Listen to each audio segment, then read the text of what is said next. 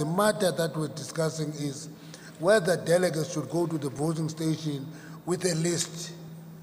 When they were saying that is what should happen, I resigned myself to say, we don't like slates, but we promote them.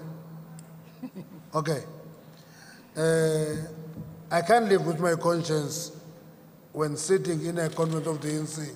I take a decision that branches delegates must go with a list to the voting station and only vote for what is in the list. That is slate politics in action. I hope that the majority of delegates will not do that. They will go to the voting station, go through the ballot paper, vote for comrades that they think will add value and contribute positively to the ANC. Slate politics weaken an organization.